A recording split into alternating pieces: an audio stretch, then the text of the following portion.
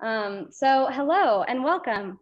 Welcome to this very special live edition of the New Mexico Humanities Council program series, Starting Conversations on the subject of Blackdom, New Mexico.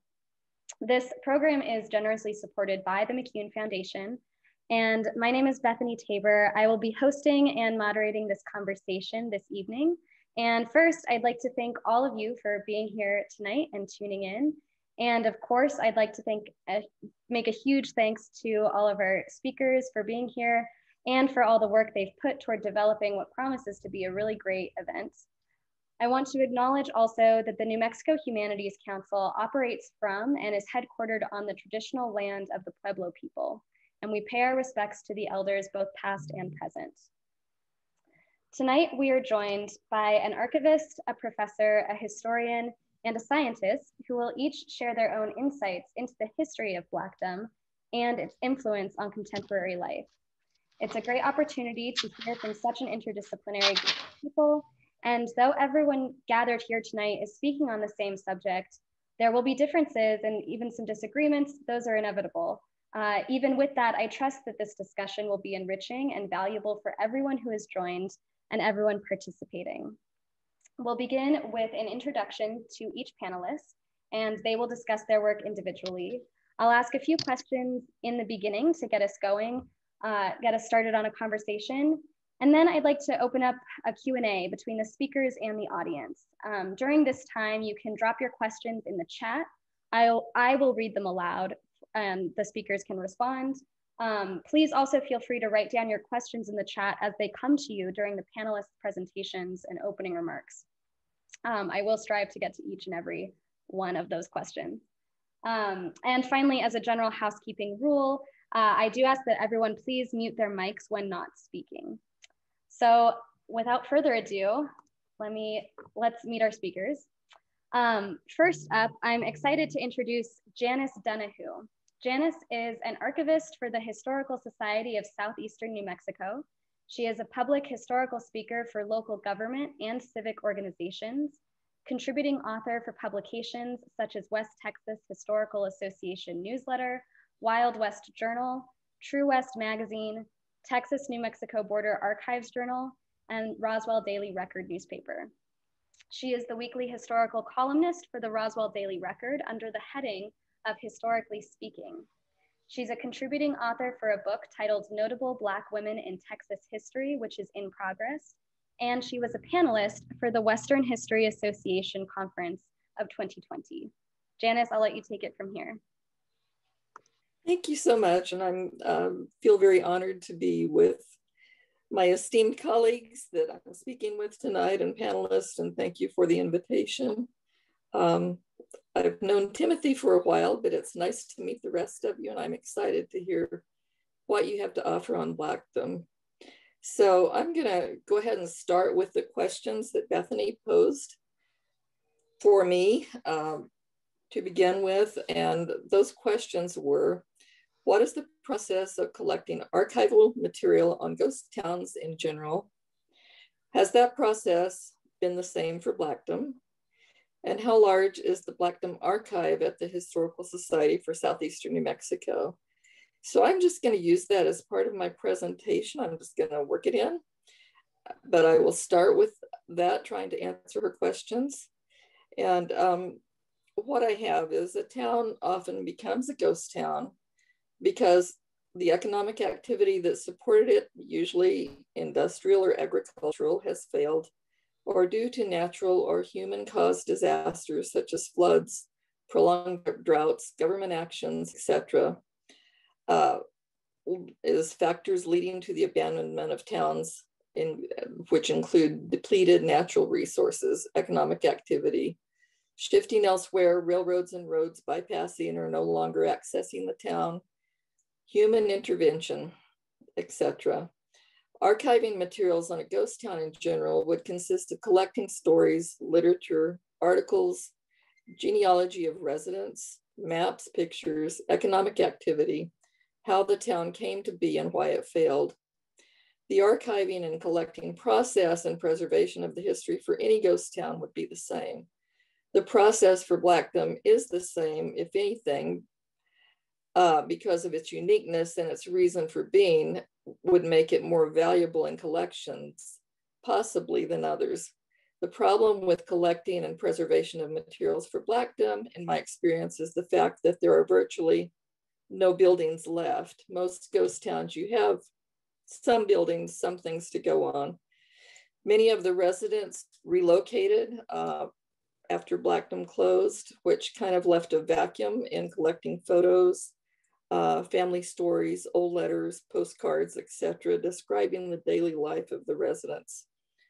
The repository at the Historical Society for Southeastern New Mexico, although it's not as large as we would like, is probably the largest in the state. To my knowledge, it is. We have a lot of students that come in for what we have to offer. So moving on, hopefully that answers those questions. Moving on, I'm going to do what I do best as far as writing columns and researching. And I like to think of Blackdom as I like to think of it as the daily life, what the people did and how they lived, and the progression of their days there. So what I did is I just picked some newspaper articles that I feel like kind of describes hit and miss from beginning to end. So we'll start with the Santa Fe New Mexican, dated October 1st, 1903. And that is a town and settlement is being organized in the southern part of Chaves County with the Artesian Belt, some few miles from the Pecos Valley Railroad. The promoters of the settlement expect to settle 10,000 people at one time so as to avoid the enactment of a special law by Congress debarring anyone but settlers from certain townships. The settlement promoters style themselves the Blackdom Town Site Company, and May 1st, 1904 has been decided upon as the opening day. The officers of the company, which is capitalized at $10,000, are F.M. Boyer, president, Reverend L.N. Jones, vice president, Professor D.G. Keyes, secretary, and Burl Dickinson, treasurer. The address of President Boyer is Dexter, New Mexico. While artesian wells are to form the basis of the water supply for the town site, the company expects to operate a large number of irrigation pumps with pumping systems.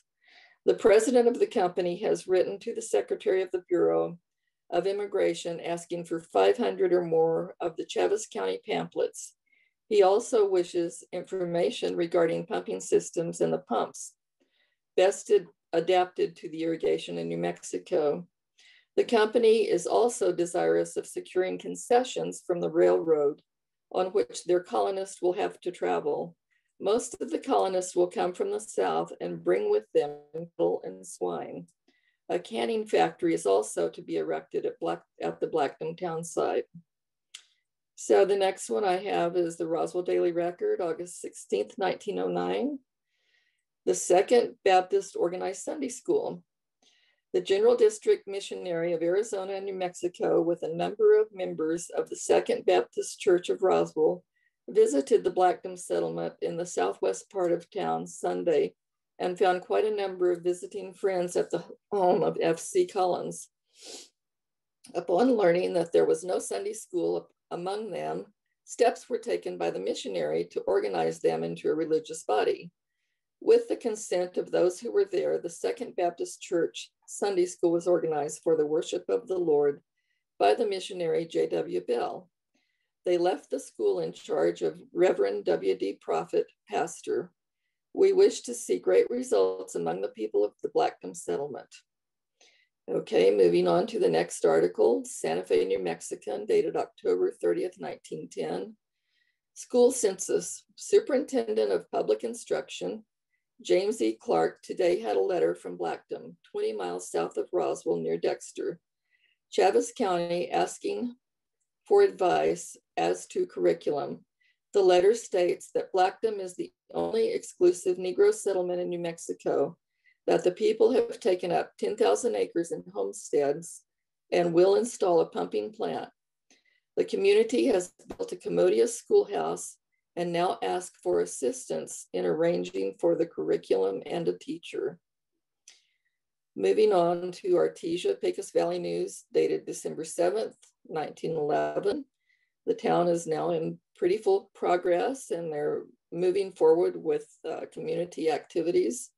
So this one is titled Thanksgiving. The Blackdom population has imbibed the spirit of the Valley Times and organized the Boosters Club. This club gave a banquet Thanksgiving evening. Blackdom is the town 18 miles south of Roswell in the Pecos Valley. Francis Boyer was the toastmaster of the evening. Toasts were responded to by the following gentlemen: Immigration, W.M. Young. Our School, James Eubank. What We Produce, Daniel G. Keyes. Then there was a musical interlude, and then it follows with Real Estate by W.T. Williams, Pumping and Windmills by Clinton Ragsdale, Possibilities in Livestock by George Wilson, another musical interlude, Business Opportunities by G.W. Wilson, and finally Homesteading by Monroe Collins. Songs to enliven the occasion were sung by the Dixie Chorus, and the best instrumental music obtainable was on hand. The menu was made up of products of Blackdom. Then we have the Artesia Pecos Valley News, dated November 11th, 1915. A number of residents from the Blackdom settlement up the valley came to Artesia Saturday afternoon and put on a very credible performance in the Coring Hall that night. The receipts went to the building fund of the Blackdom Church. It is the intention of the troupe to give concerts at other places in the valley. So they were fundraising for the church. This one kind of pulls at my heartstrings. The ladies by then were getting into World War I, and they are working on things to send to the soldiers to contribute to the war effort. And this is an article, Roswell Daily Record, dated October 8th, 1917. And it's titled Red Cross Scrub Cloths. The Red Cross unit of Blackdom are doing a fine work. Yesterday, 6 scrub cloths were brought up and are now on display in the window of the Roswell Red Cross workroom. See them. These scrub cloths are a much needed article in base hospitals. The women of Blackdom have banded together themselves and knitted 30 of these scrub cloths. The local chapter urged that every household in town send to them all the old rags, either white or colored rags, for making of these scrub cloths. A box is arranged to hold the rags, and the women of Blackdom will call for them. Remember that it is sinful to burn waste wet rags that may be utilized in scrub cloths for the hospitals, for our sick or wounded soldiers. The Blackdom women in charge of the scrub cloth knitting are Ms. Dames, S.M. Boyer, L.H. Henderson, E.K. Allen, Harriet E. Smith, Frank King, Malone, and Superer. And then the next one is still about the scrub cloths, dated Roswell Daily Record, August 31st, 1917. Yesterday, the Red Cross chapter of Blackdom sent 20 more beautiful crocheted hospital mop cloths to add to their collection. This Red Cross unit of Blackdom is doing a beautiful work of service in their humble way for God and humanity. Then moving on, in which I didn't know this, and I wanted to have a conversation with Tim about it, but I didn't have time. I just ran across this one about a road being built, supposed to be built close to Blackdom. And this came from the Hope Penasco Valley Press, dated November 18th, 1916. And it's titled, How the Proposed Road Will Come to Hope from Roswell. Now that there is another proposed railroad coming to the Valley metropolis, and it looks very much like a certainty, and the fact that Roswell, with a straight bonus and having nothing to do with the right-of-way into and through the city, speculation is on as just to what route the road will come into the city and what route southwesterly to El Paso. Right now, it seems that the road will likely touch Tatum and come through Clark's Gap at the John Fusen Ranch and at the Cap Rock. Just to let newcomers know and to refresh the memory of old timers, here is the route that proposed Kennedy Road was to come into Roswell. From the Pecos River, striking the canal 1/2 mile of 2nd Street down by the LFD lane, thence by the Barnett Brick House and the Clardy Dairy and up Bland Street into the city. It was described then that the yard terminals should be on South Hill. It was talked of then that the road would leave Roswell for El Paso, going by Southside Store, and go via Hope, connecting up at El Paso for a direct outlet into Mexico City, and that a big trunk transcontinental railroad is back of the deal. Miss Missop is sure that the road will be built onto El Paso. It is stated on good authority that the ultimate purpose of the proposed road through Roswell is Mexico City and an outlet to the California coast. It is stated that within 60 days, Roswell will have another railroad proposition to consider, one coming down from Torrance, connecting with New Mexico Central and running the coal fields of New Mexico. So this road was supposed to go right by Blackdom, which would have been a huge benefit for them. Janice. Yes, am I out of time? You are approaching time. We do have a question about a screen share of any of these. If you could screen share any of these newspaper clippings, if that's possible as you're reading them. We have time for one more. Actually, I can email that. I'm working off of 2 computers because my audio wasn't working on the other one. So I would love to do that, but I can't do it right now. But I will be happy to. I can show some of them. Some of them that she mentioned, I have in my presentation. So yeah, Timothy. Okay, you'll see some of them. Good. Yeah. I'm sorry, Tim. I hope I'm not doing too much of your stuff. No, not at all. You good. Okay. Well, my last one I have, and this one it pulls at my heartstrings too. It's the Albuquerque Morning Journal, August 5th, 1922. Cottonwood people dedicated church. Methodists of the Cottonwood section conducted opening services in their new church building last Sunday with a large crowd of Cottonwood, Artesia, and Lake Arthur people present. The church building was purchased from the Blackdom community and moved about 8 miles from Artesia. Reverend J.C. Jones of Roswell, presiding elder of this district, preached at the morning service.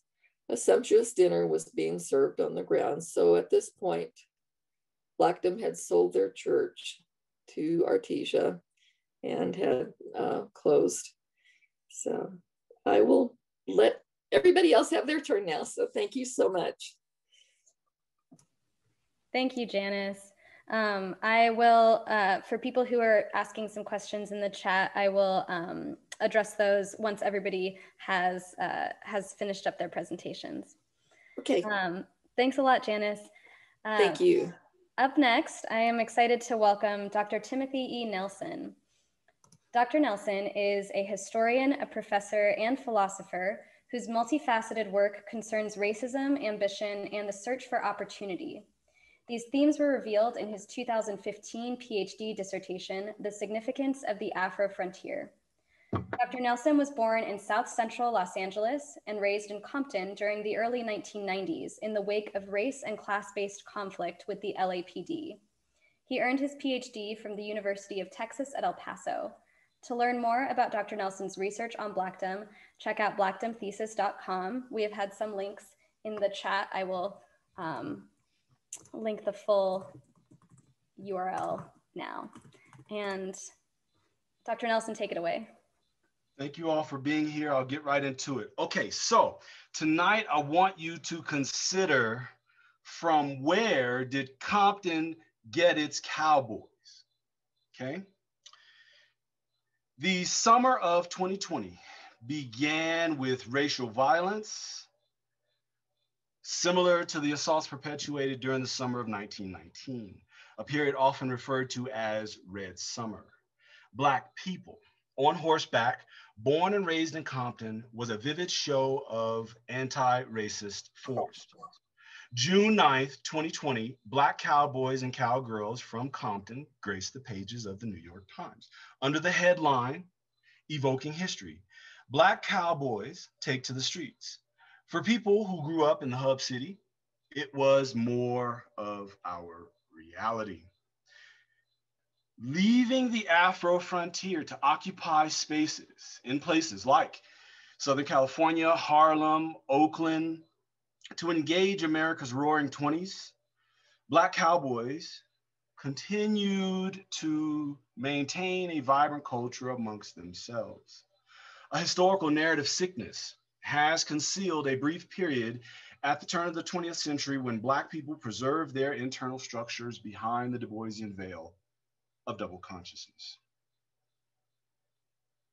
We won't go into detail about the Blackdom thesis, but I want to emphasize this is where the Black ministers, military men, and Freemasons came from, and that is during the American Revolution. Okay, so that's what's important here. If you have questions, we can go through them later. Blackdom was a real place located in the southeastern section of the New Mexico territory. The Afro-frontier town was part of a Black colonization movement that happened over the course of a century. It operated on a continuum influenced by ministers, military men, and Freemasons. There were others, but I shrink it down to those three to give us something to anchor what we're talking about. After the Plessy decision in 1896 established the separate but equal doctrine, Black institutions evolved to take advantage by encouraging a separate and equal response. Blackdom was a real place that started with an inherited idea, the Afro-frontier town, manifested at the turn of the 20th century for African descendants under the conditions of American Blackness. In the 20th century, although Blackdom existed as a town for a brief moment, self-determination and how to achieve it were exemplified in the experiment. Significant to the Black and ambitious, Blackdom town site was a proof of concept for how to deliver on the promise of God's sovereignty. Now, speaking of sovereignty, let's focus in here quickly. The Mescalero Reservation, I know the tag is here. However, if you go all the way into Roswell, all the way to the Pecos River, Artesia, that is also the Mescalero Reservation, just to point that out, okay? So in practice, Blackdomites pooled their land to build a 10,000 person all Black municipality. At the core of their movement was the exploitation of land through the homestead process. In 1900, Black people totaled less than 100 in Chavez County, and most of them were represented at the beginning of the colonization scheme. And I just want to show you here. This is the census records here, and this is about 84.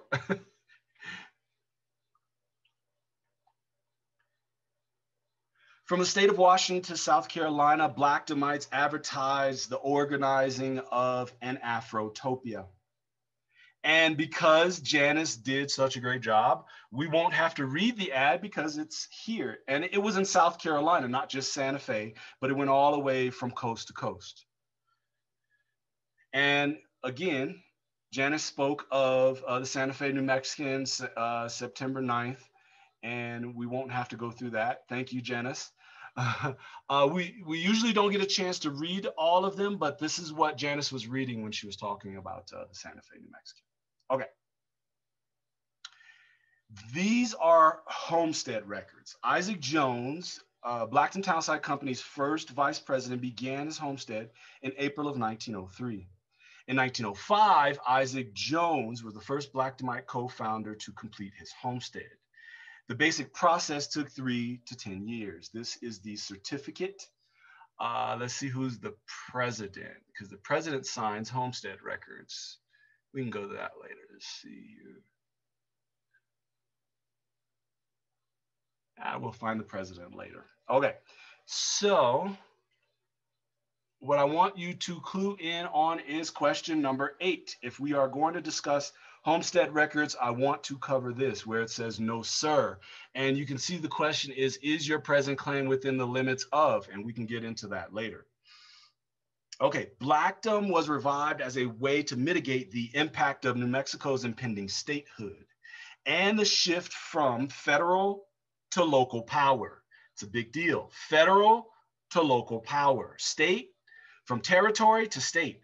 Blackdom's elite owned land, but owning land wasn't enough to realize their Afrotopic dreams. Located 20 miles south of Roswell, Blackdom was a small enclave of land-owning Black people. Blackdomites needed a collective action to deliver on the promise of their intersection. During Blackdom's revival, after 1909, Blackdom included the significant striving of Black women as they began participating in the homestead process more fully. Maddie Moore, Pernisha Russell, Ella Boyer were a few who chose to engage the world as part of Blackdom's homestead class. Blackdom's growth intensified with passage of the Homestead Enlargement Act of 1909. The township increased enough that the Blackdomites organized a school and reached out to the territorial government for curriculum. And here's the Enlargement Act over here. And this is what Blackdom looks like in the 13th draw over here. This square inside of a square, that's 40 acres. And you can see it's also the Roswell Correctional Facility is on Blackdom land. This is the census of 1910. You can see, and this is the Boyer family, including the Daniel Keyes, who was married to Boyer's sister. Okay. Now, revival included educating the next generation by also projecting an intersectional Blackness from behind the Du Boisian veil. For 2 years, Harold Coleman, a newspaper ads man from back east, particularly New York, but he traveled. He took over the advertising campaign published in the Crisis magazine. Separate and equal, Blackdomites projected intentional Blackness and God's sovereignty. After a few privileged Black travelers reported back to the migrating ambitious Black masses, Blackdom became a beacon for the illuminated. And because Blackdom, they wanted a school. They were educated Black folks on purpose. In revival, Blackdom became a real place and more than a refuge. Blackdomites preferred farmers to city folk for the sake of increased production. Everyone was required to adjust to the steep learning curve of dry farming. The agricultural society was a community set on living by God's divine laws of sowing and reaping. That's why they wanted farmers here. Farmers preferred. It wasn't just a refuge. Seed time and harvest time were different on desert prairies, but the ambitious frontier scheme was refined into a process with predictable outcomes for investors. And you can see here, this is the homestead record for the 40 acres that I showed you in 1914. It was officially established. There's a reason why there's a time lapse. We can get into that later. It had more to do with the process of homesteading. The Rio Grande Republic reported George Malone, the first Negro to become admitted to the New Mexico bar in 1916, August 11th. Blackdom's revival backdrop included the Mexican Revolution raging in the borderlands as the U.S. entered into World War. Pushed to the forefront, Black children were conscripted into military service. People under the conditions of American Blackness, patriotic to a separate but equal system, Blackdomites put the future of the small village on hold and shifted their activities 20 miles north into Roswell. In Roswell, Maddie Moore went from famous and hyper visible to infamous. As patriotism fueled the war effort, the new era became a rationalization for raids on her body business at 201 South Virginia Ave. During the shift to Roswell, the image of Black people was under assault across the world with D.W. Griffith's Birth of a Nation. Black bodies were under constant threat in the second wave of the Ku Klux Klan. In the Roswell Daily Record, Roswellian leaders advertised the showing of Birth of a Nation and offered lectures on Americanism, which was grooming for the incorporation of a Klan chapter in the city, which is unique because New Mexico was not friendly so much to the Ku Klux Klan as its neighbor, Texas or Arizona. Minnie Moore became the antithesis of the new patriotic fervor of the citizen soldier. She occupied the Black female image in the region. Meanwhile, in July of 1921, 1917, the Roswell Daily Record reported Ezel Ragsdale had been drafted from the unincorporated Afro-frontier town, and the family prepared him for deployment, which included putting his homestead process on hold. This is where Janice did us a big favor. I'm just going to show you this. While that was happening and all that was going on with Minnie Moore, this is the inter-ethnic bandage knitting party, which was read by Janice for us. So thank you for that. Meanwhile, in 1917, Minnie Moore was on trial for attempted murder of her fiance. Put 2 holes in his coat, didn't even touch him. Here's the great part. She got off. Well, great for the story, I guess. Maybe not for him. Minnie was on the margins of Blackdom society, and Blackdom women were in her periphery. Minnie stayed unaffiliated prior to 1919. 1919 is important. Even though she began a homestead in 1915, 3 miles south of Blackdom Town Square. She needed witnesses to vouch for her homestead progress under the threat of perjury, yada, yada, yada. In the spring of 1922 that Janice talked about, the selling of the church, Minnie completed her final homestead proof for a whole square mile, and by the summer, Blackdom sold their church, and then the town faithful migrated outward. Ella and half of the Boyer family moved to Vado. Lastly, the beginning of boom times, the beginning of the roaring 20s. And I'm going to zoom in here because I want you to see it so you can say you have seen it. December 31st, that is a 3 instead of a 2.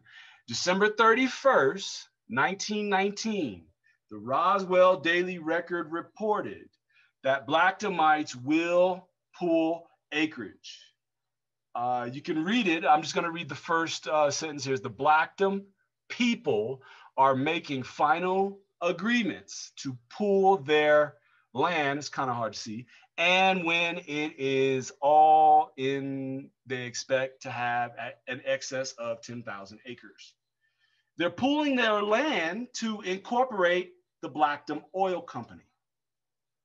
So December 31st, 1919, the Roswell Daily Record reported the pooling of land in order to incorporate the Blackdom Oil Company. So that is my presentation for today, and back to you. Thank you so much. There have been a lot of questions in the chat about getting the dates of these newspaper clippings, which if Janice emails me, then I can email to everybody who has joined us tonight.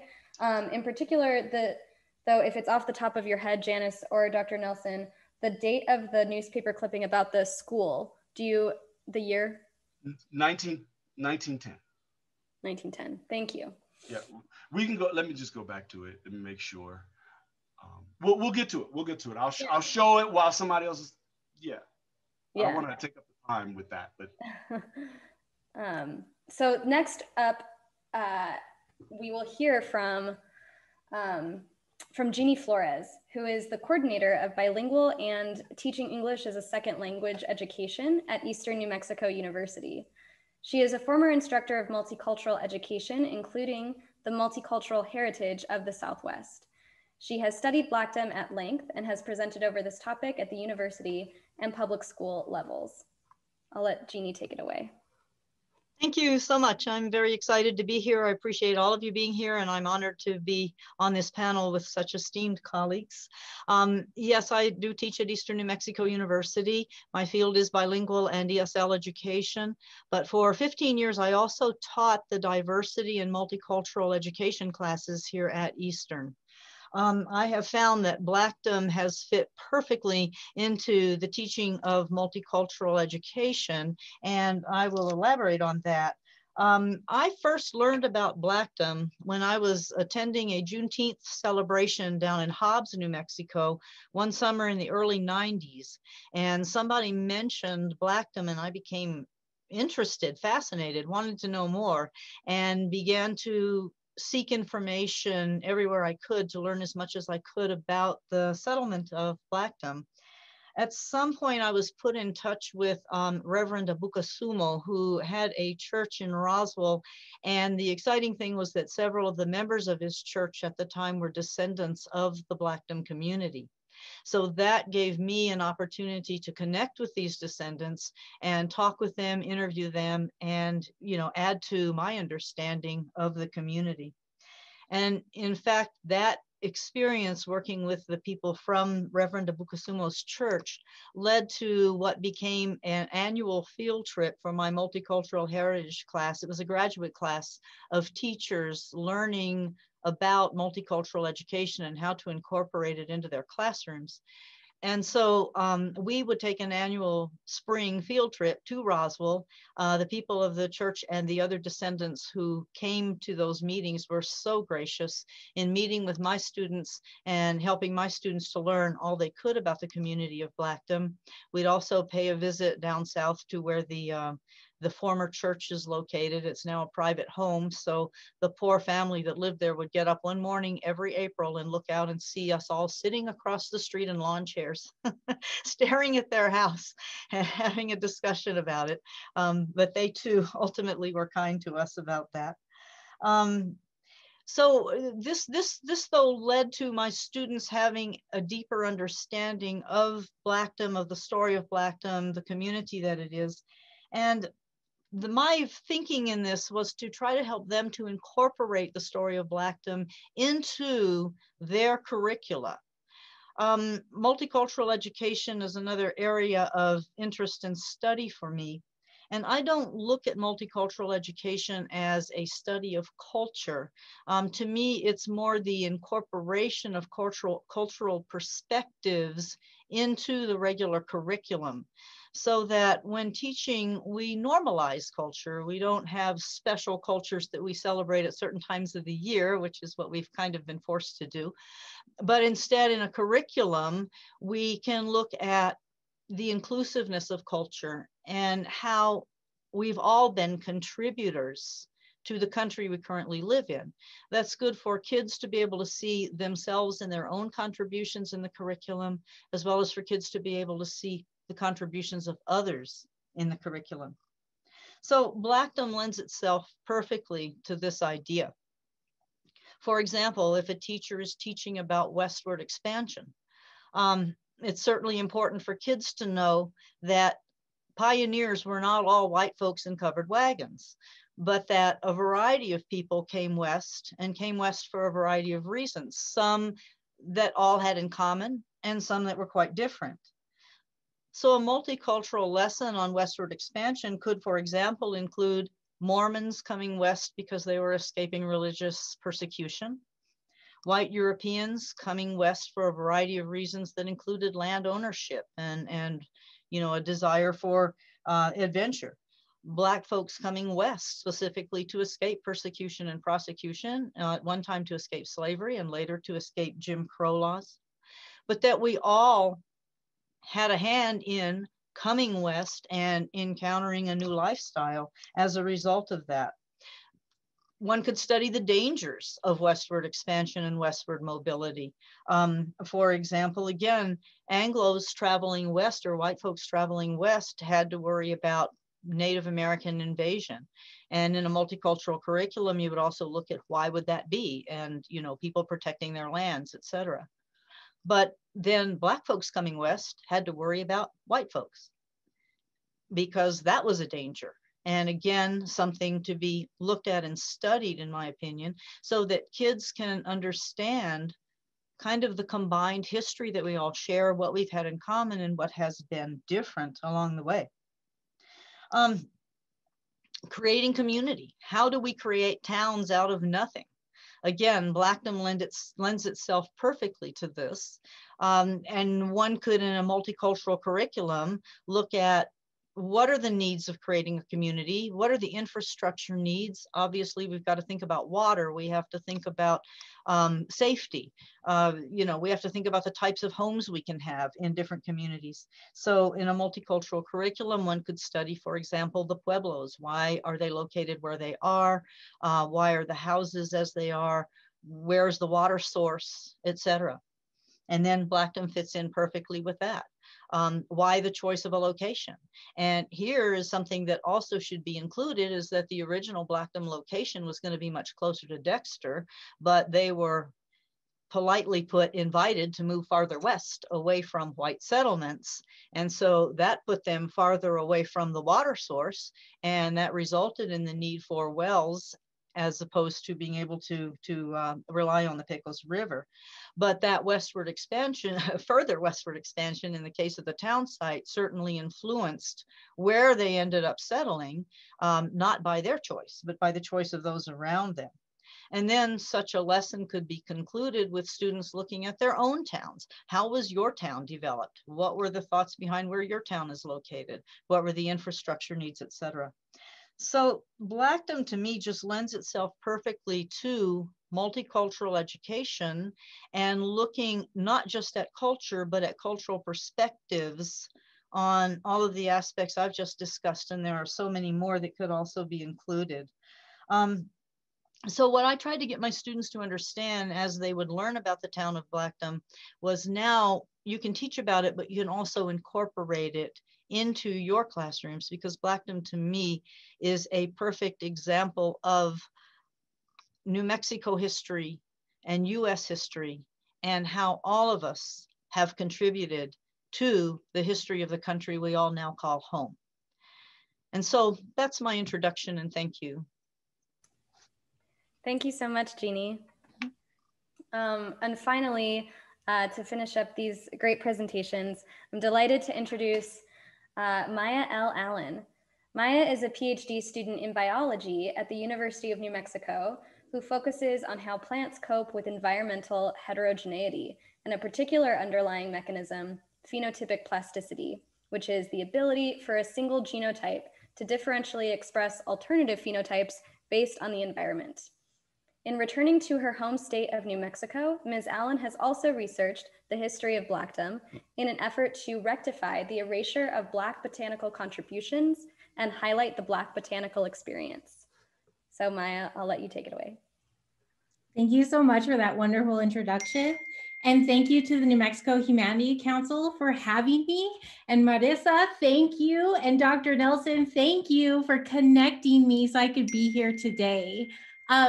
So I have been working to really center my work on reclaiming the legacy of Black botanists, and Blackdom in particular was such an impactful story for me when I discovered it, because it was absent from my New Mexico history education. I was born and raised here. And what Blackdom illustrates, right, is it illustrates a story of resilience. And it speaks to what our communities are going through now, especially in the face of climate change and variable monsoons. Blackdom residents really were a resilient community. Many of these people moved across the country into an arid habitat with a whole different climate regime, and they had to adapt. And so this community was started, it was rooted in dryland farming. And like what that means is you're reliant on having a wet season and you generally are relying on that precipitation. You can have some supplemental like irrigation, but for Blackdom residents, they were going to be too far from the Pecos River, as was stated, to really irrigate and capitalize on that water resource. So instead, you're cultivating your crops and you're really reliant on our summer monsoons here in New Mexico. And monsoons, what happens there is that because, you know, it gets super hot here in summer, and so our land mass is heating up and we have our air rising, and what that creates is low pressure above our land mass. And so the Pacific Ocean, that air is in high pressured areas, so that air is going to come over to our area of low pressure, and then we'll have water condensation and we'll have that precipitation. That's why we have monsoons in New Mexico. But if we look at the temperature and we look at the precipitation data for Blackdom residents, they weren't always getting monsoons. They had a really severe drought in 1916. And so what these residents had to do was be really intentional about what types of crops were growing.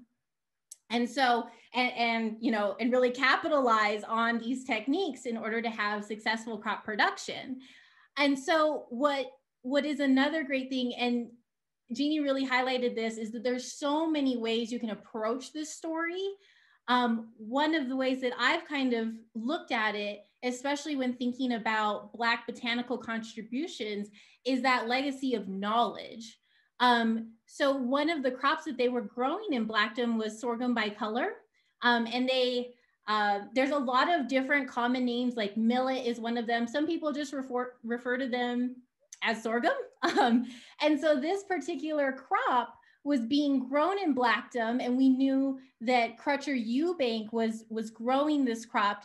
And this crop was actually introduced to the Americas from West Africa. And we know that it's been grown in subsistence plots. So the plots that enslaved people can use to grow their own food, it was being grown there.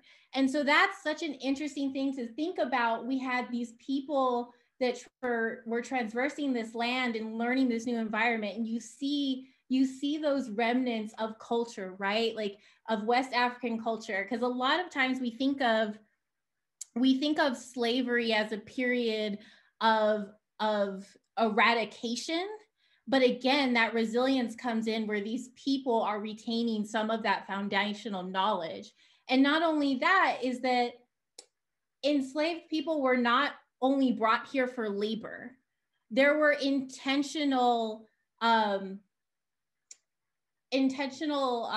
basically people were intentionally brought because of the agricultural knowledge that they had. So for example, in the Carolinas, a lot of West Africans were brought to the Carolinas because they were very familiar with rice cultivation.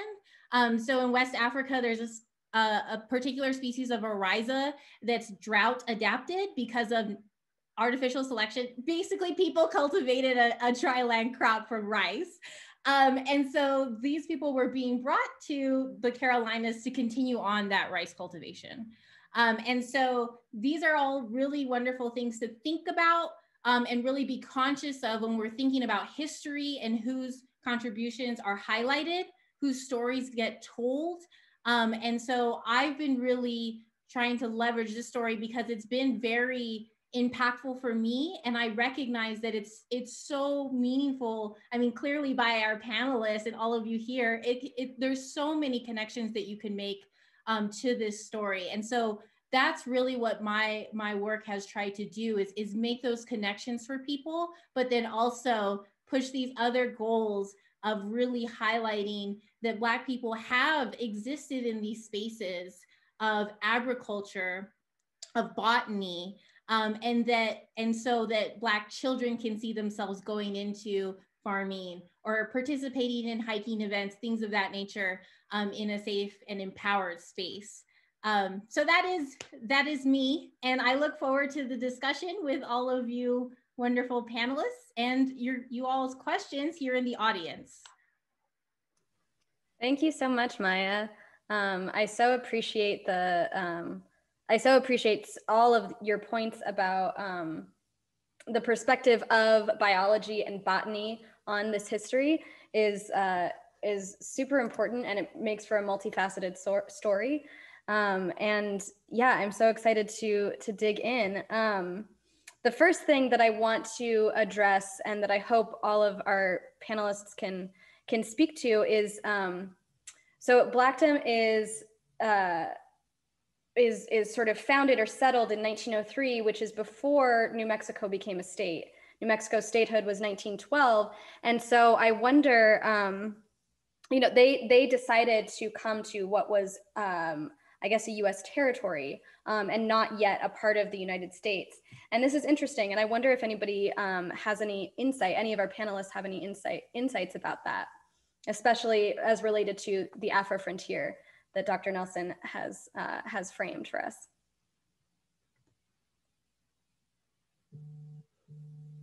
I'll start it off in that it really has to do with law and jurisdiction, right?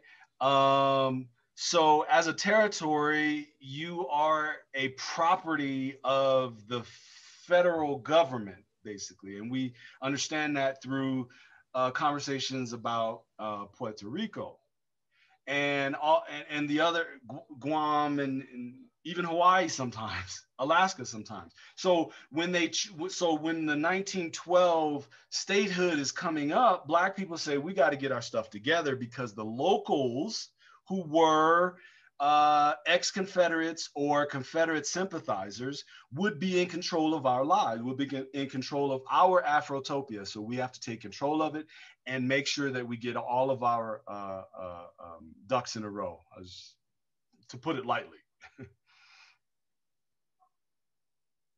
I would like to add to that, and Timothy and I have touched on this some in conversation. I think if there was somebody looking for a thesis study, I feel like there could be a lot more connection with the Buffalo Soldiers and Blackdom than what we know about right now. Then, you know, I have not had time to go into a deep study on that. It would take a lot more time than I have, but I think it would be a great study, and I think there is a connection there. Possibly with some of the residents of Blackdom. The reason they came out here, we know the Boyer family had that connection.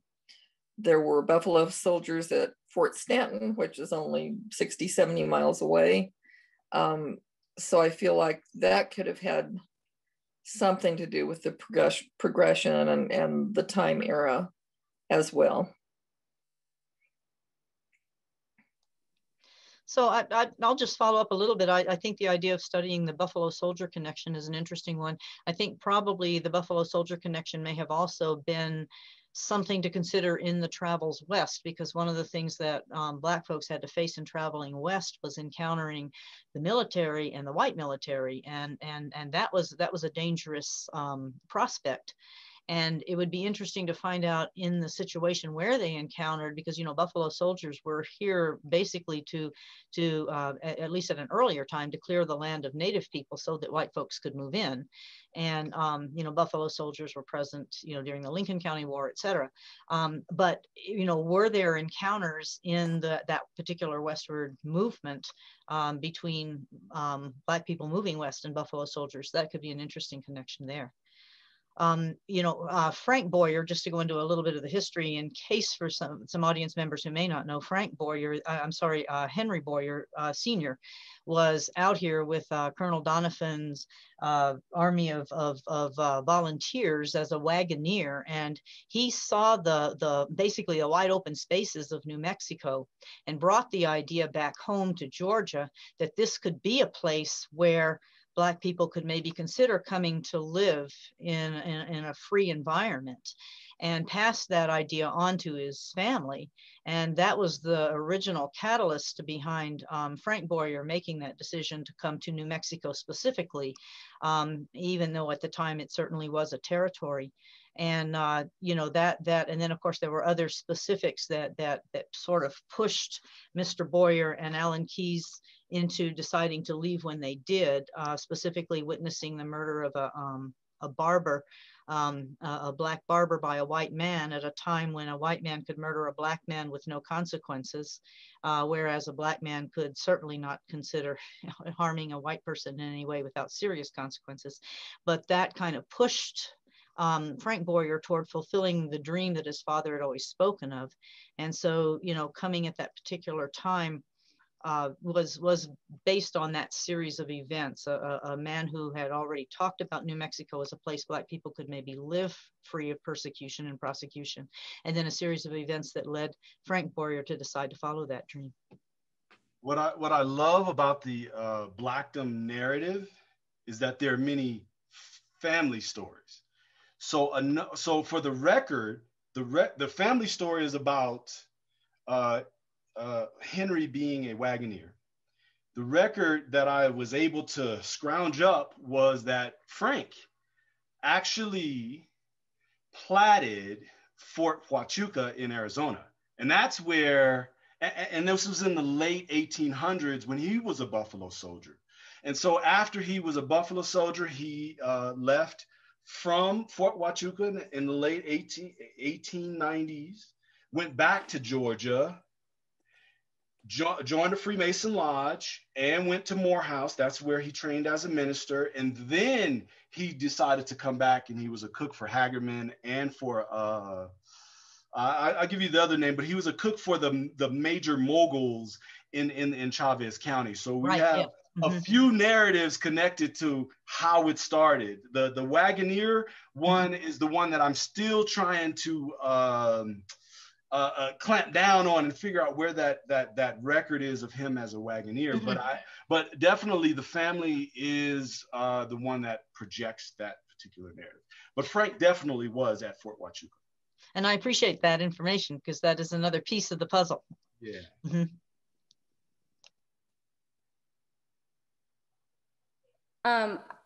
While we're on the subject of Buffalo soldiers and this interaction between the Native people here in New Mexico, we did get a question earlier. What would have been the internal Blackdom narrative or stance? What would that have been towards the Mescalero? Was there any known significant dialogue or interaction? There wasn't a connection I have with in the record of a Mescalero Oil Company. So when Blackdom Oil Company was established, they did partnership with the Mescalero Oil Company. Now, I'm not sure who was a part of the Mescalero Company. I'm just assuming that it has to do with the reservation that they had their town on. So if that's one of them. I would say as people in the Christian church, they had the attitude of Christians looking at indigenous peoples as possibly savage, or savage in the quotes, air quotes, or through the lens of Christianity, which is everything who's not a Christian is a heathen. They even had that stance against other Black people. So for example, Mitty Moore was a bootlegger, and Black people had just came back from World War I in 1918, 1919. Well, you go to 1927, they're having Juneteenth. Well, you know, Juneteenth is a party, right? Well, when Blackdom put out that they were having a Juneteenth celebration of the Jubilee, they said, keep your liquor over there. So they had a idea of temperance and of the Christian faith. So they may have had a contentious understanding of their connection with the indigenous peoples and the land that they occupied. They were a microcosm of the larger hegemonic society. So.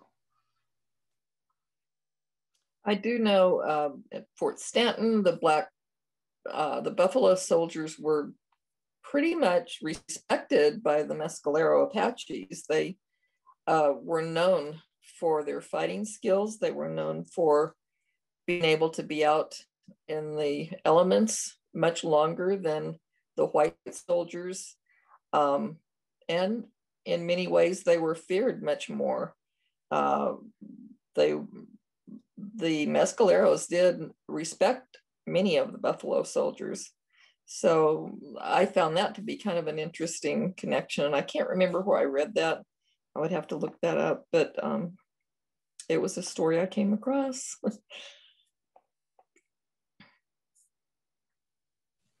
That's interesting. I sort of see a connection between, or I can make a connection in my head about what Maya was saying about the people brought over from West Africa are being brought over because they have a knowledge circulation, or they could provide a knowledge circulation. They had a relationship to the land. And so there's something, if the Mescalero Apache are, if there's this respect or this understanding of, or it seems that there's an understanding of the relationship to the land that the Afro-frontiersmen had, that maybe the Mescalero Apache recognized. Yeah, the respect for the land also included their understanding of Christianity. Like we talk about the Exoduster and the Exodus. What about Joshua? What about, oh, now we have to enter into the promised land, not just getting to the promised land was to Chavez County. Now we're talking about, what do you do when you get into the land? What traits are you going to adopt? What are you going to? So now, yeah, I'm on my soapbox now, but we're, yeah, go ahead. I was going to talk more about Pastor Eubank. See, Maya mentioned the Eubank family, and an article is coming out soon where I'm talking about the Eubank family, and they suffered tremendously because they had faith, but they had faith and sowed seeds in the wrong place at the wrong time. Even though it was the right crop, for this particular arid region, it just didn't work because they did it in the cold instead of planting it in the warm. So even if you have faith, even if you have all the enthusiasm, you still need the science. So that's why I'm so happy that Maya is here to talk about it. And there is a question specifically for Maya in the chat. Did the residents the Blackdom residents, have a connection with the native plants by harvesting or using them? Not that I'm aware of. So there are a lot of like wonderful species in the flora that's in southeastern New Mexico that are helpful for, like, I mean, at that time, their environment was dominated by blue grama and soap tree yucca, right? So you could certainly use those plants for things, but I haven't seen records or anyone else mention in their research that there was that utilization of species that were native to southeastern New Mexico or to the desert Southwest.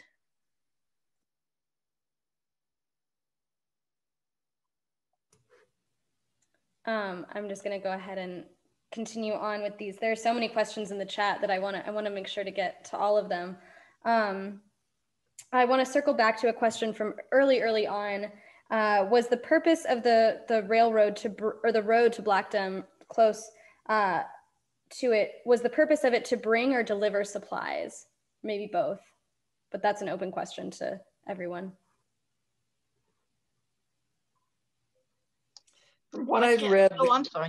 I'm sorry. Go ahead. Oh, I can't speak to the purpose of it specifically, but there was a Black community in Raton that was looking for ways to send coal and other supplies down to Blackdom through the railroad. I don't think it was necessarily connected to this particular railroad, but I could be wrong. I don't know. But that was one connection where they were attempting to ship supplies and at some point did ship coal to the Blackdom community, from what I have read. And from the one article that I included, they specifically mentioned bringing residents for Blackdom when they were just starting. They wanted people to come and bring their livestock. They even mentioned the swine and the cattle.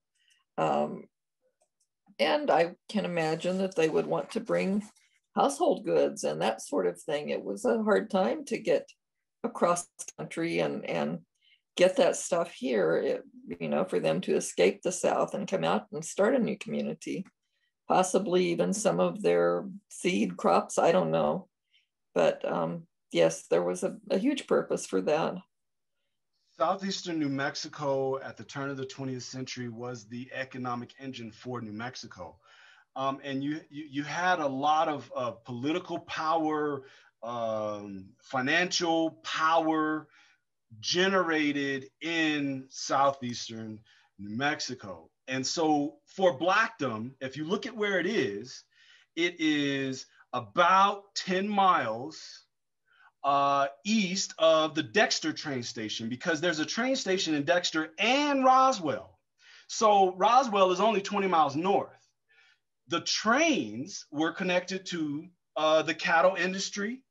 So what you have, the reason why that road is important, that road is 285 that takes you all the way to Santa Fe, New Mexico. So you're talking about Black people figuring out where the next new place is going to link itself to the center of power and the center of sending goods down into Mexico. Remember, they also had to send people into into Mexico. So in my dissertation, there was a problem in Oklahoma, and there was a lynching, yada, yada, yada. We have to get this family out of here and into Mexico and into safety. Well, that train took them through Blackdom. Blackdom was a stop to kind of make sure it was, okay, kind of an underground railroad, but it's literally above ground, but it's Blackdom. So there was a lot going on with that road, because that road connects Roswell to Artesia too. So.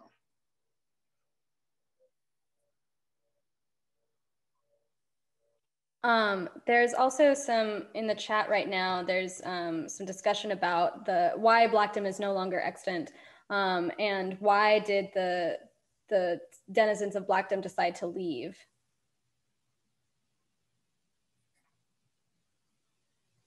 The Great Depression.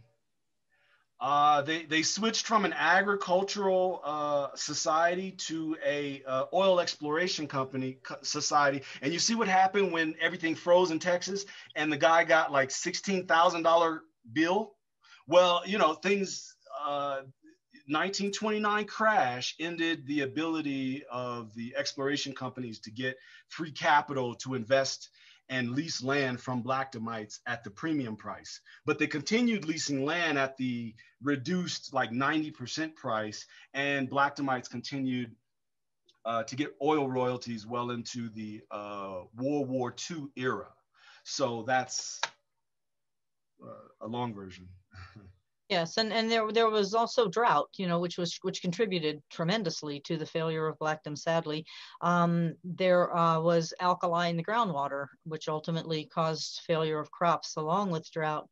And then, you know, as Dr. Nelson was saying, the 1929 crash, there was an increase in the price of wells and a lower water table, which also resulted in people not being able to get the water they needed. Yeah, I wanted to share. Go ahead. I wanted to share this real quickly with you all. So this is data from Prism. It's like a really wonderful website that you can get all kinds of temperature data from. So you guys are seeing this, the full screen? Yes. Okay, yes. Wonderful. Thank you. So this is the precipitation data. So here's precipitation in inches on the y-axis. On the x is all of your years. And then the colors are your average temperature. So that the drought was from like the year 1916 going into 17. And so here at 16 inches, that's where dryland farming is really sustainable. This is a huge plummet. And that is really going to contribute to, if you like, I mean, rebounding from this, even having a good year in 1919, I mean, this was huge. Like this was a really detrimental. That is like absolutely hardly any rain. And then it was already mentioned, but like that increased alkalization of the soil as a result of the water table dropping, you couldn't farm. You couldn't farm for those few years. The beauty of that happening in 1916, the US went into World War I. And so now you have Eustace Boyer and the family being well, helped by those the money from being in the military. So the military benefits, they were able to get more land. They were able to, so that's how they were able to sustain through that drought, partly because they were getting federal funds. You have the New Mexico Military Institute getting involved. So you have a new economy, war economy, building in Roswell. So they were able to put their land on hold until 1919, for the most part, when they struck oil. Well, leasing land struck oil. So. I would also like to add to that, only because I had most recently, which has actually been about a year ago, a descendant that walked into the archives, and she had paperwork. She was probably in her mid-70s, I would guess, but she had paperwork that her grandfather, I believe it was, maybe great-grandfather, they still have the land. They still own the land there. They were looking for the land. They had come, I think she was from Missouri or Kansas or somewhere, but sadly, I wasn't able to help her a lot. The land that their ancestor owned was inaccessible. There was no road to get out to it. They do have the plot. They did go to the county offices, but which is neither here nor there, but there are descendants that still own land out there. Yeah, the Eubank family, we were talking about Crutcher. He's the savior here. Crutcher, he ends up with Blackdom's 40-acre town square. It's quick deeded from Boyer in 1926. But the Eubank family today, I think, currently has somewhere around 800 acres or so still in the Blackdom Commons, the original Blackdom Commons. And there are a few other families I could talk about, but the Eubank family has the most that I know of. So with the land out there being completely landlocked, which it is, I've hiked out there and it is completely landlocked. And this is, maybe it's inappropriate for me to jump in with a question, but that's something I have wondered about, is the people who do still own land out there, that land is for them completely inaccessible, is it not? And how can that be worked with? That was my problem with the descendant. I didn't have an answer for. I didn't know. I sent her to the county offices, but and they'd driven out there as far as they could. But sounds like we need government intervention or some kind of project for that.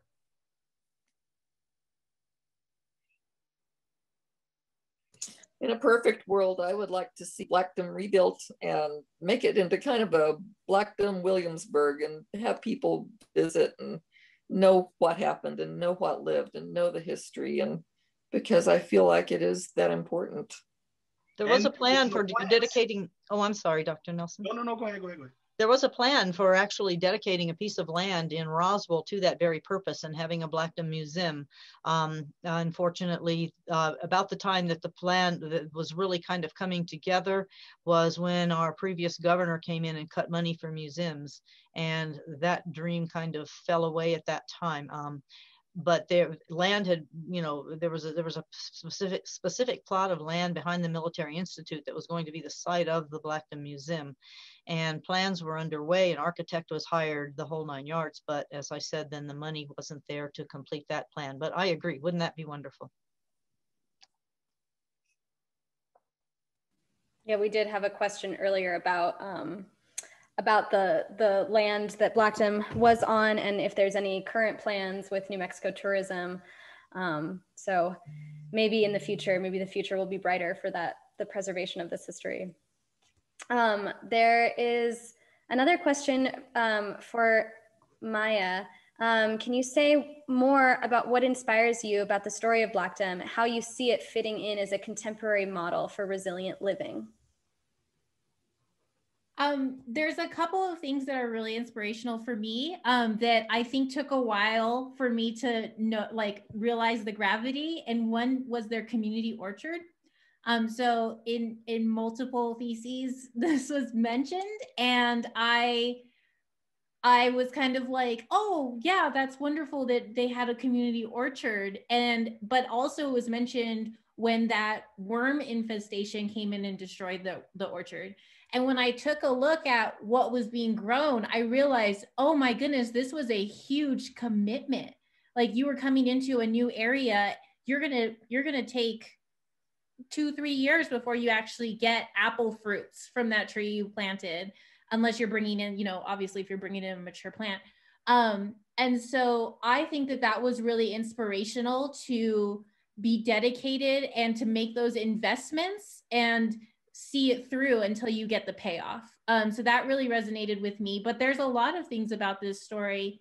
In terms of a contemporary model for resilience, I think just the actual story itself, right, in like dealing with the worm infestation, dealing with all of these challenges this community faced is really impactful. But now in what farmers are experiencing in New Mexico, so there was an article in the Albuquerque Journal, what is time anymore? Maybe 2-3 weeks ago, but how this was before the snowstorm. So how the Rio Grande levels were so low, they were asking farmers not to farm unless absolutely necessary.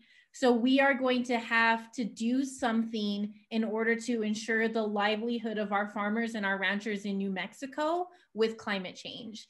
And so I think that story of resilience, like Blackdom experienced that drought of 1916.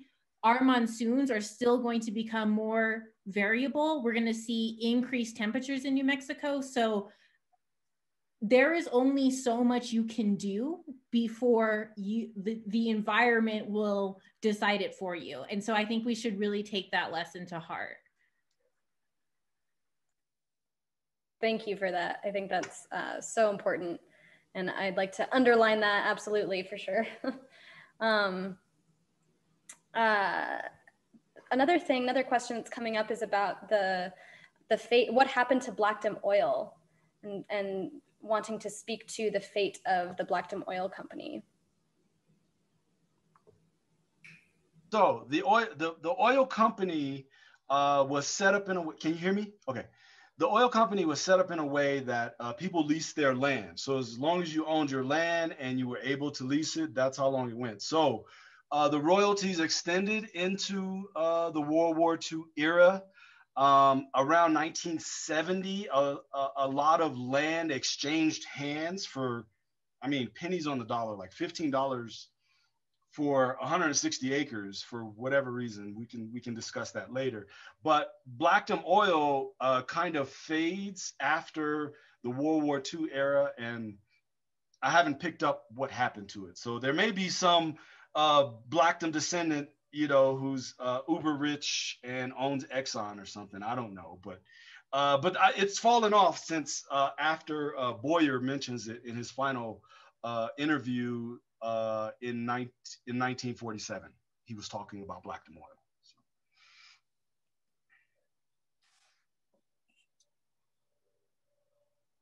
And also on that, on this note of the continuation after the drought, or maybe this was before the drought, but the move to Vado, New Mexico. Can anybody speak more to that? Boyer, okay, so the Blackdom Oil Company is created December 1919. The Boyer family, half of it, picks up and moves and builds a utopia in Vado, which is near the Rio Grande River, and it's a lot better for what they needed because they wanted the original idea for Blackdom, not some oil exploration, because back then it was really messy. I mean, it's messy now, but it was really messy then, and it made it hard to farm. So they went to Vado and created their utopia, and in 1975, they started having the Henry Boyer family reunion every 2 years, and they met in Vado. And right now, Ella and Frank, along with the other family members, they sit alongside I-10, right in Vado, near the gas station part. And you can see them at the Vado Riverview Cemetery. As well as at the Vado Church. Bingo. Mm-hmm. Oh, and also the son is the de facto mayor of Vado or something like that. He's the mayor, but Vado's a village, so it's not really a mayor. The town elder? I don't know how they call it there.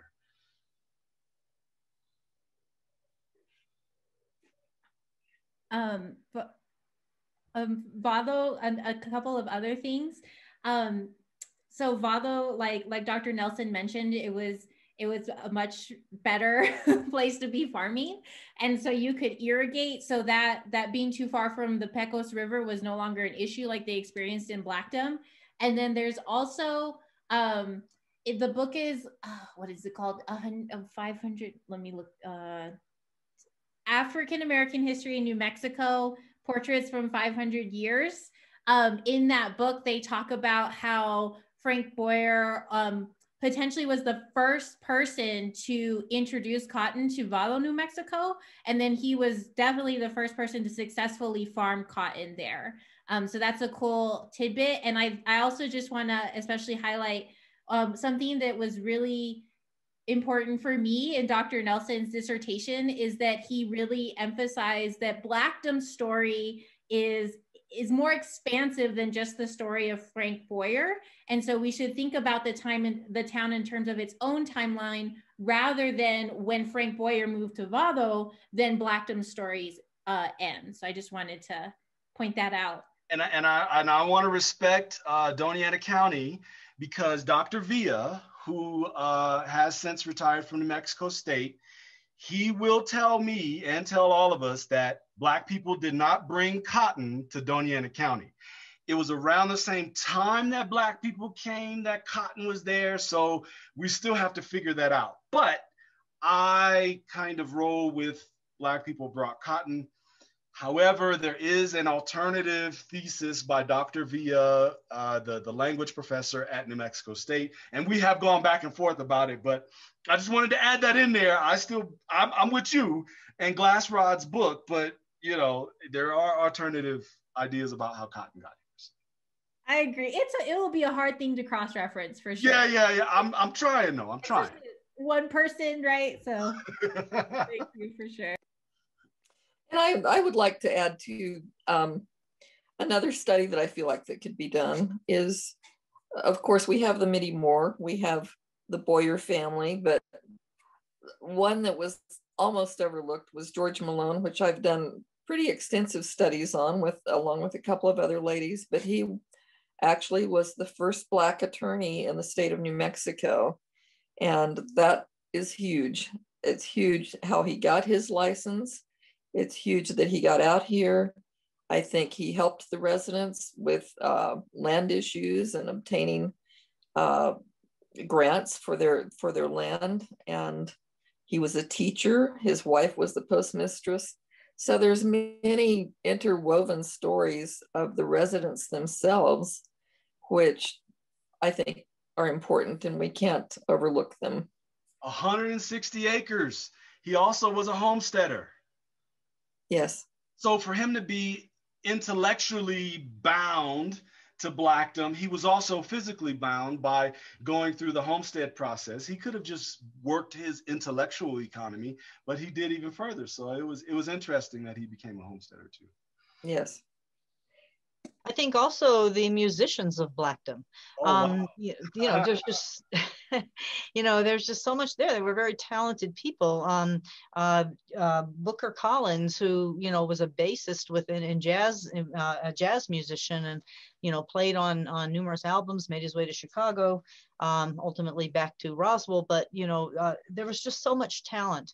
And I think one of the things that to me is so interesting is the talent, the creativity of so many of the people there. But they had created in the idea of the utopia, they had created kind of a, if you will, a Harlem in the Pecos Valley, in the sense that they were allowed to thrive because they were free mostly of white intimidation by Black intellectualism.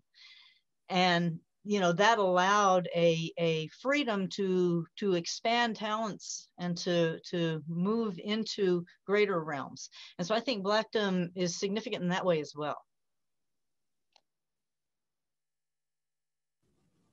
Thank you for that, Jeannie. And the Harlem of the Pecos Valley, Harlem in the Pecos Valley is such a great phrase to think about. Since we are approaching time, I want to end with two more questions. Another addressed for Maya. Can you share more about Black farmers and where Blackdom falls into the larger narrative of Black farmers?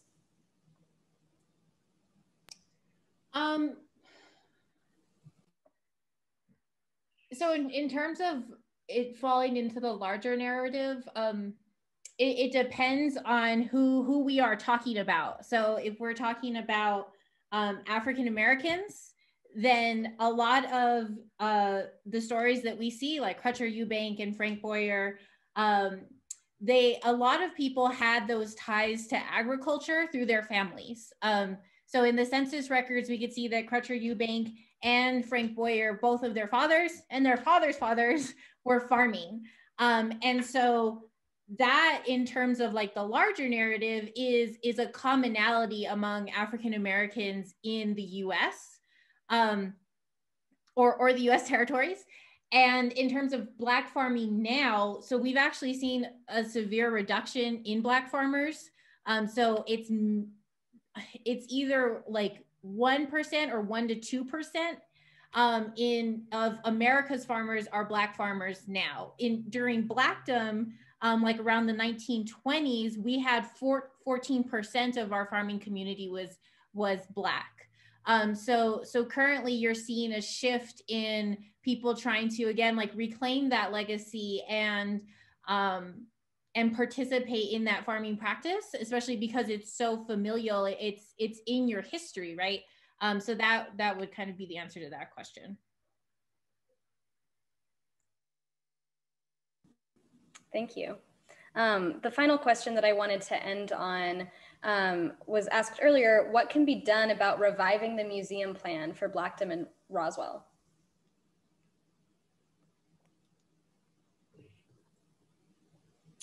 There needs to be money.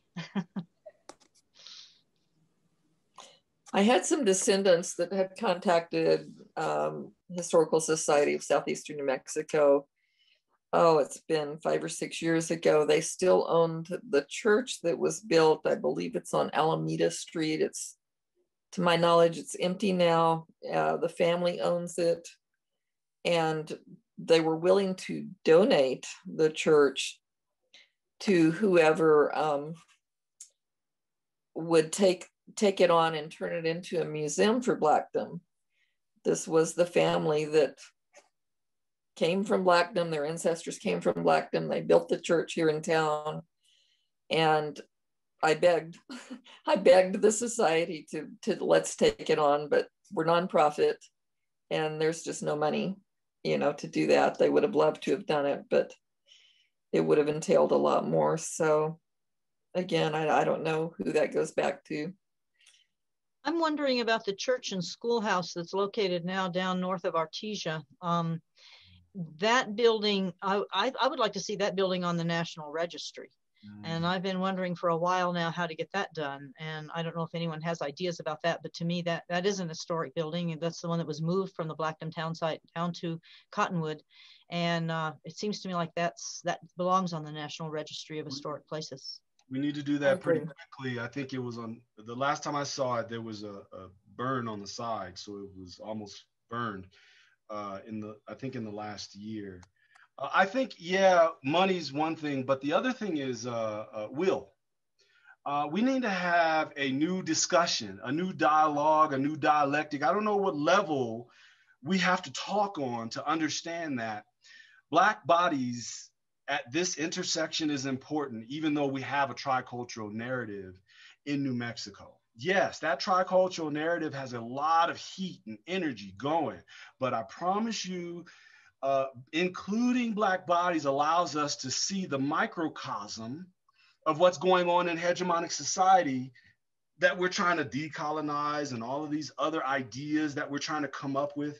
When we begin to include Black people, this minute population, we begin to learn a little bit more, not just about Black people, about the pressure that they had to face, which means that there's another marginalized community that probably faced a little bit more or a little bit less, but you can see it in that microcosm of Black bodies at the intersection of Mexico's northern frontier and indigenous lands and colonized westward expansion. All of these things we can now rediscover now that we have a better understanding of what Blackdom is and the intersection that it sits. So. I think that's an excellent and profound line to end on. Thank you so much, Dr. Nelson. And thank you everybody for your participation. It was great. I'm so glad that this chat had such amazing questions and it was going all night. So I'm so glad that we got to have this, this live session. Thank you for joining. One final thing that I'd like to add is that is a survey from the New Mexico Humanities Council. This is the audience, all of you who participated and listened, a chance for you to give us your feedback, which of course helps us as an organization. It helps us with our growth and development. And huge gratitude to everybody again. Dr. Nelson, Maya, Jeannie, Janice, thank you so much. Be on the lookout for more Starting Conversations episodes on our YouTube channel. This will be recorded and will be uploaded by the end of the week as well, if anybody wants to revisit or share. And there will be some more live Starting Conversations events coming up later this spring. So thank you all so much. Bye for now. Have a good night.